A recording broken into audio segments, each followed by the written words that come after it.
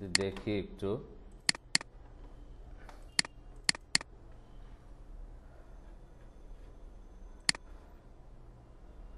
দেখেন web template design, tracing technique of web template. Web template কি বুঝি আমরা? সো এবার আমরা দেখব, আমরা যেহেতু ফ্লায়ার দেখে ফেলছি, তো জাস্ট ফ্লায়ারের মতো করেই আমরা এবার ওয়েব টেমপ্লেট ডিজাইন করব। যদিও ফটোশপে এখন আর আসলে ওইভাবে ওয়েব টেমপ্লেট ডিজাইন হয় না, আবার ক্ষেত্র বিশেষে হয়। হ্যাঁ, অ্যাডোবির আরেকটা সফটওয়্যার আছে, নাম হচ্ছে অ্যাডোবি এক্সডি। তো যারা আসলে প্রফেশনালি শুধুমাত্র প্রিন্টিং ডিজাইন, তো ভাই আমরা যেগুলো করতেছি প্রিন্টিং ডিজাইন, কিন্তু আপনি চাইলে ক্যারিয়ার গড়তে পারেন ওয়েব টেমপ্লেট ডিজাইন নিয়েও। তো ওইটার জন্য বেস্ট হচ্ছে এক্সডি, অ্যাডোব এক্সডি। তো আগে ফটোশপ দিয়েই হইতো। তো আমরা জাস্ট ওয়েব টেমপ্লেটটা কীভাবে ডিজাইন করে এই জিনিসগুলি, টুলস একই, হ্যাঁ, ইমেজের ক্ষেত্রেও একই, লেখার ক্ষেত্রেও একই। জাস্ট আমরা আগে দেখি জিনিসটা কি, দেখার পরে আমরা টুকটাক আইডিয়া নিয়ে নিব। তো আমরা যেটা করব, প্রথমে একটা ওয়েব পিএসডি টেমপ্লেট ডাউনলোড করে ফেলি। এই যে এটা হতে পারে, হ্যাঁ, এটাও হতে পারে, এটা একটা রেস্টুরেন্টের, এটাতেই যাই, এটাকে ডাউনলোড করি। রাইট, না এটা মূলত পুরো একটা ওয়েবসাইট। এখন একটা ওয়েবসাইটে কতগুলি পেজ থাকে? আনলিমিটেড থাকে। কিন্তু প্রথম যেই পেজটা, যেমন আমি যদি এখানে যাই, এটা আমার একটা কোম্পানি, তাই না, স্প্রুস আপ স্টুডিও। তো এই যে আমি স্প্রুস আপ স্টুডিওতে লিখলাম, এখন যে পেজটা আসতেছে প্রথমে, এটাকে বলা হচ্ছে কি ল্যান্ডিং পেজ। কি বলা হচ্ছে এটাকে? Landing page. তো ওয়েবসাইটের ল্যান্ডিং পেজ হয়, ইরর পেজ। মাঝে মাঝে ওয়েবসাইটে আমরা অনেক সময় ক্লিক করি, লেখা আসে 404 error page, log in page, service page, আছে না?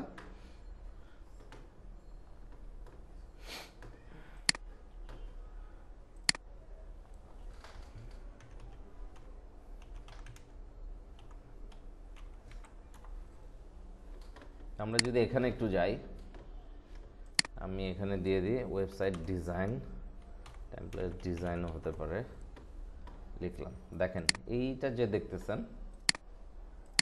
এটা একটা ওয়েবসাইটের ডিজাইন, তাই না?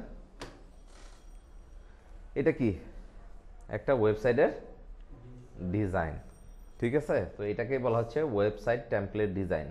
তো এটাকে যদি আমরা একটা আপনার ধরি, ফ্লায়ারের মতো ধরি, এখানে লোগো আছে, এখানে কিছু বাটন আছে, এখানে একটা স্লাইডার আছে, তাই না?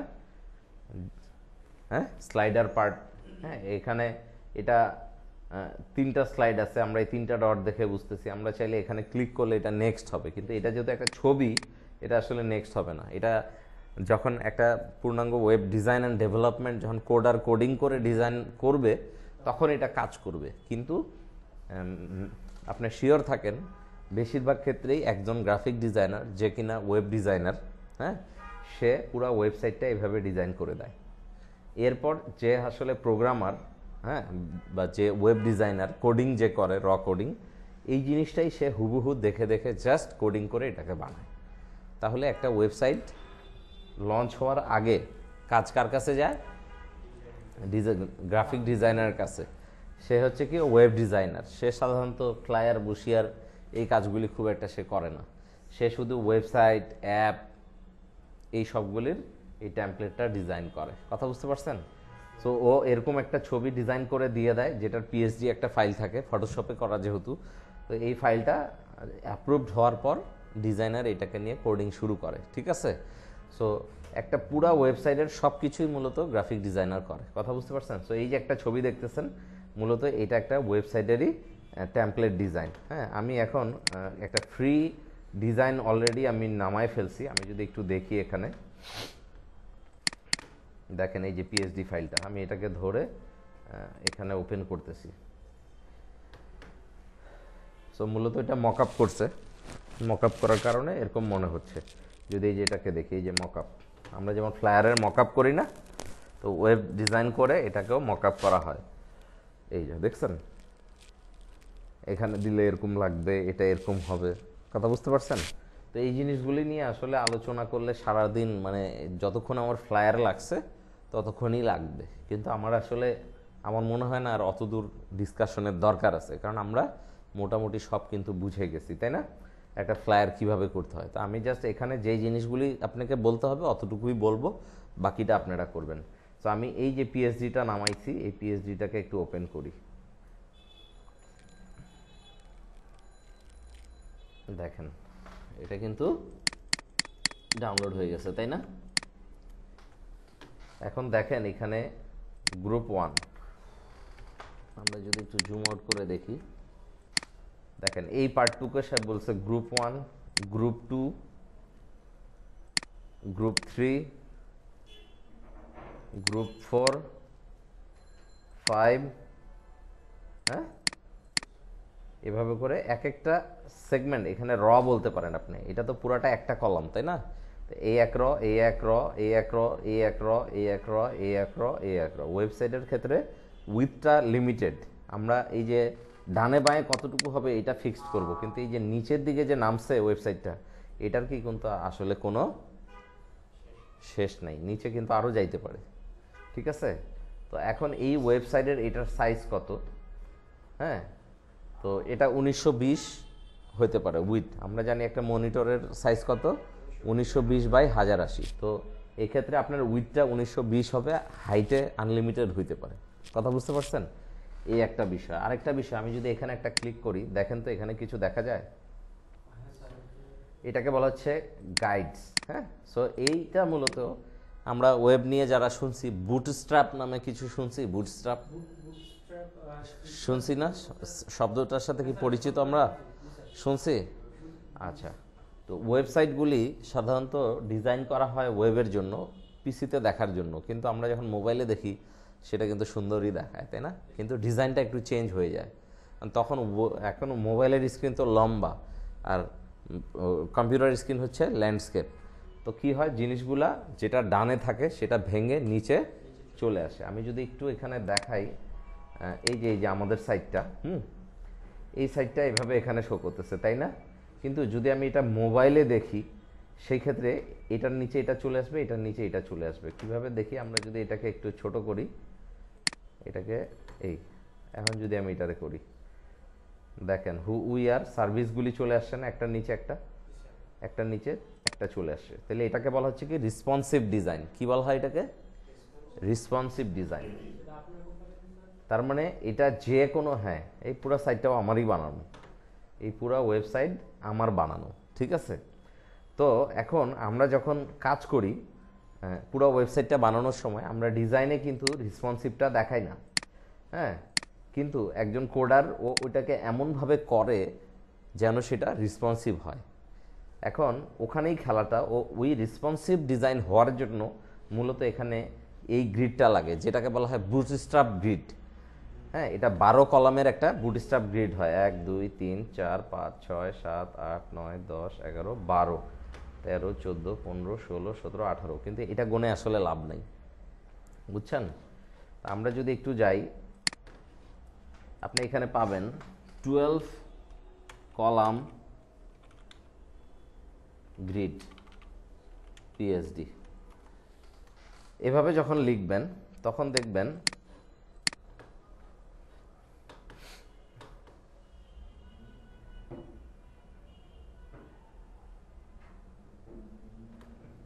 এই যে ডাউনলোড, হ্যাঁ, আমরা ডাউনলোড করে ফেলি।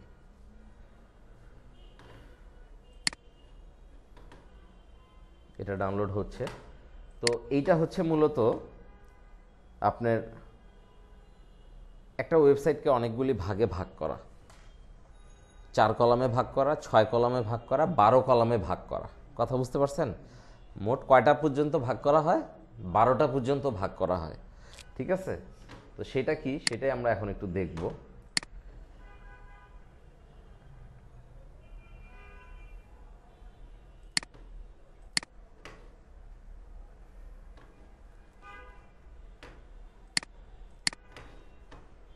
এইটাকে যদি আমি একটু ওপেন করি,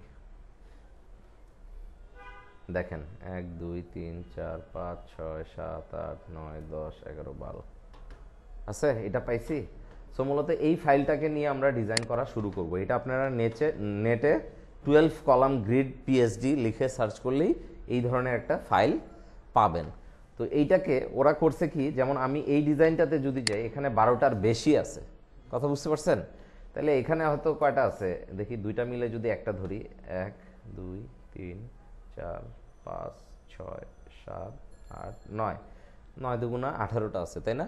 তো এটা আসলে ওরা 18 কলাম গ্রিড বানাইছে, কথা বুঝতে পারছেন? সমস্যা না। এখন দেখেন একটা জিনিস মাথায় রাখতে হবে আপনাকে, আমি যদি এটা দিয়ে যাই তাহলে আমার অবজেক্ট হবে 3টা, তাই না? কথার কথা, আমরা যদি এই যে একটা যেটা নামাইছি এটা যদি একটু দেখি, কোথায় ছিলাম, এই যে এটাকে যদি একটু ফলো করি, দেখেন তো এখানে কয়টা কলাম আছে? তাইলে এই একটা, এটা কি সার্ভিস ধরেন নাকি, যাই হোক, এই একটা আসলে কয়টা কলামকে দখল করে আছে? 4টাকে, কথা বুঝতে পারছেন? তাহলে এ 4টা কলাম খেয়ে রাখছে, এ 4টা, এ 4টা, 3 4 12টা কলাম। এ কয়টা কলাম নিছে? এ মূলত 12টা নিছে, বাট ও এক কলামের মধ্যেই আছে, তাই না? মানে 12টাকেই সে নিয়ে নিছে। এখানেও 12টাকেই সে নিয়ে নিছে। এখানে কয়টাকে নিছে? 3টা কলাম নিছে, বাট 4টা গ্রিড সে নিয়ে রাখছে। তাহলে আমাদেরকে মাথায় রাখতে হবে, আমরা যখন ডিজাইন করব, সেম অ্যাজ এখানেও দেখেন 3টা, আবার এখানে এসে দেখেন এ কিন্তু 1টা 2টা 3টা, এখানে 3টা করে কলাম নিছে, 3 4 4টা কলাম নিছে, 3টা করে গ্রিড নিছে, কথা বুঝতে পারছেন? তাহলে আমরা যখন নেট থেকে এটা নামাবো, এখন আমরা ডিজাইন শুরু করব, এর বাহিরে আসলে আমরা ওই ফ্লায়ারের ডিজাইনের মতো আমার যদি কোনো ছবি টাচ করে বাকি, ওটাকে আমি শেষ পর্যন্ত নিয়ে যাব, বাট আমার কন্টেন্ট সে কিন্তু এই যে এর মধ্যেই থাকবে, কথা বুঝতে পারছেন? তো আমাকে যখন আমি কোনো একটা শেপ নিব, যে আমি চাচ্ছি যে একটা শেপ নেব, এখান থেকে ধরে আমি এই যে এই একটা নিব, ঠিক আছে? এরপর আমি এটাকে রিপিট করব, অলটা ধরে 3টা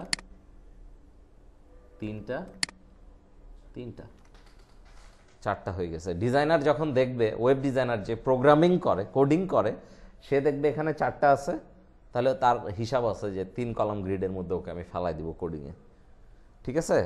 তো এইটাই হচ্ছে বুটস্ট্র্যাপ গ্রিড, যার মাধ্যমে কাজ করলে, এখন আপনি যদি এই দুইটা মিলেও একটা করেন কোনো সমস্যা নাই, কিন্তু লাইক আমি এটাকে ধরে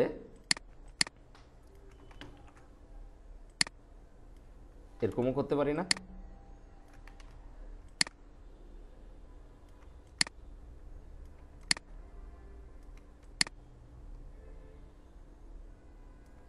কথা কি বোঝা গেছে? হ্যাঁ, আমার সবকিছু এর মধ্যে থাকবে, কথা বুঝতে পারছেন? এখন আমি চাইলে এটাকে 50-50 দিতে পারি না, এরকম পারি?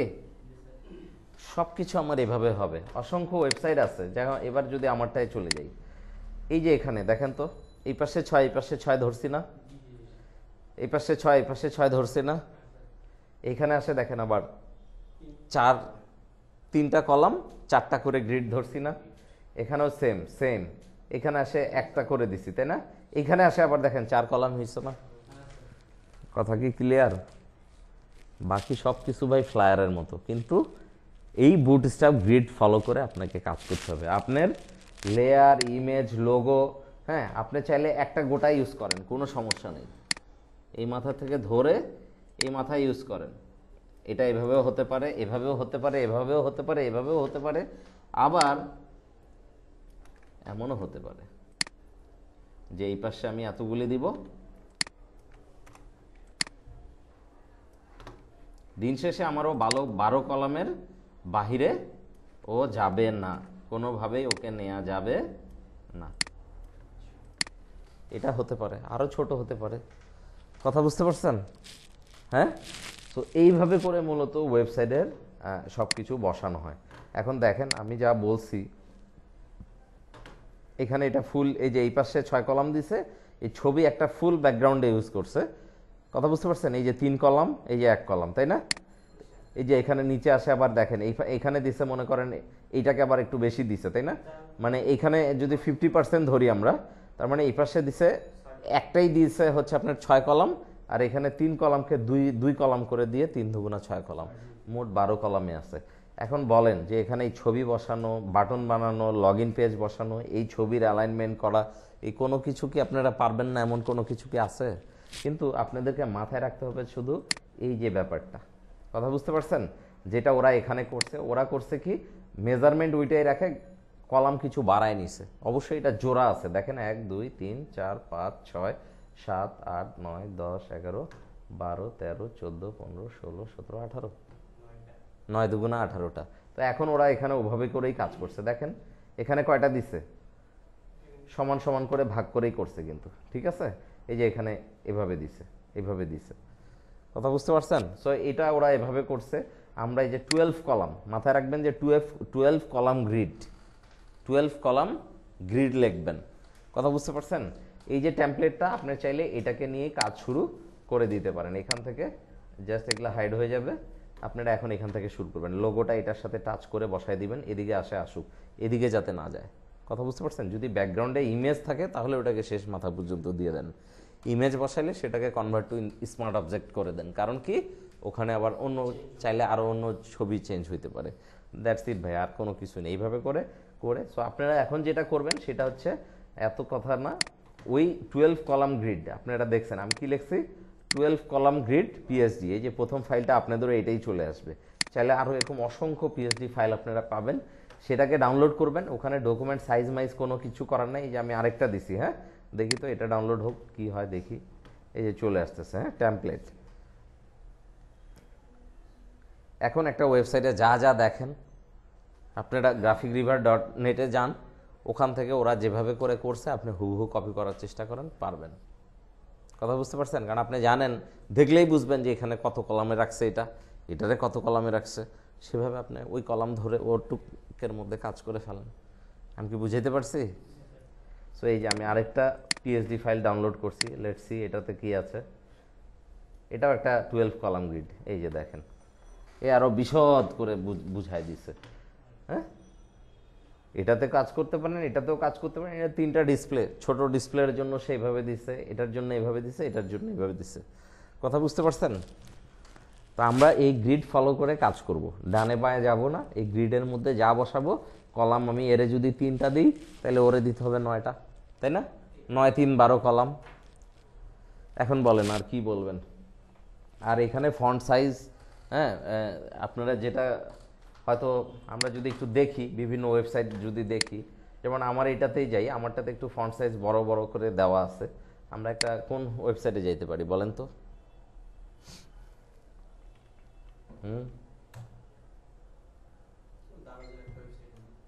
দারাজ তো ই কমার্স একটু বেশি হয়ে যায় আর কি, নর্মাল কোনো সাইট।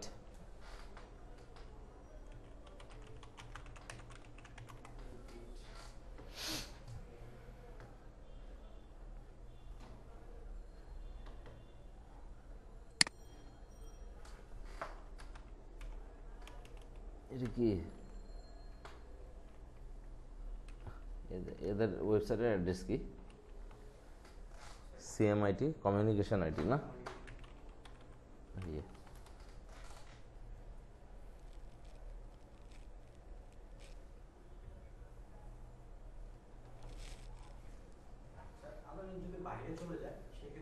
হুম, বাইরে দেয়া যাবে না, ওটাই নিয়ম।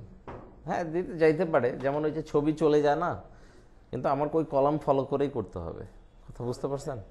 হ্যাঁ হ্যাঁ, প্রোগ্রামারের সমস্যা হবে না, আর ওইটা হচ্ছে মোবাইল রেসপন্সিভই হবে, কথা বুঝতে পারছেন? সো এটা যদি দেখেন, হ্যাঁ এখন আপনার এই গ্রিডটা আছে এই পর্যন্ত, বাট এই মাথাটা একটু বাইরে চলে গেছে, কোনো সমস্যা নেই, ওরা ওইভাবেই বসায় দিবে, সমস্যার কিছু নেই। সো এই যে দেখেন এখানে দেখছেন কলাম, স্যার সবার প্রথমে কি করবেন, উপরে একটা হেডার পার্ট থাকবে, তাই না? হেডার পার্টে কিছু এরকম থাকবে, আপনার মেনু থাকবে, লোগো থাকবে, এরপর একটা স্লাইডার পার্ট থাকবে, হ্যাঁ। এরপর এখানে দেখেন কোর্সেস, ভিউ অল কোর্সেস, এই যে কোর্সগুলি এভাবে করে ওনারা দিয়েছেন। এরপর নিচে একটা ফুটার দিয়ে দিচ্ছে 4 কলামে, মূলত এইভাবে। তারপর নিচে আবার একটা কি আরেকটা পার্ট থাকে, এখানে আবার সোশ্যাল মিডিয়ার বাটন আছে। সো এখন আপনারা যেটা করবেন, graphicriver.com-এ যাবেন,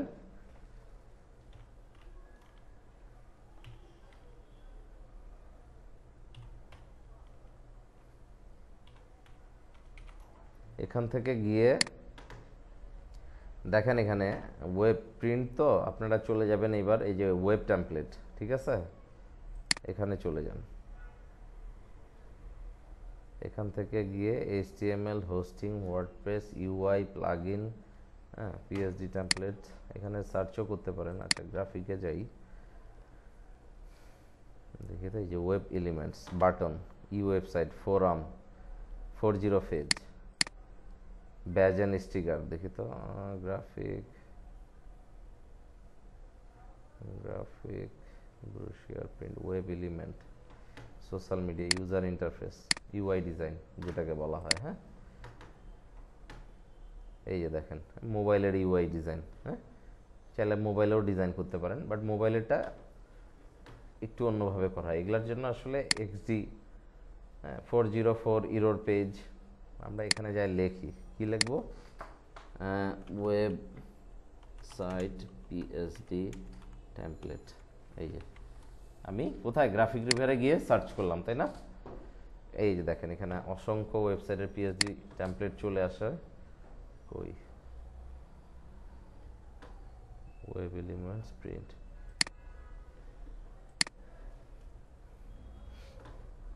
এই যে দেখেন, দেখছেন,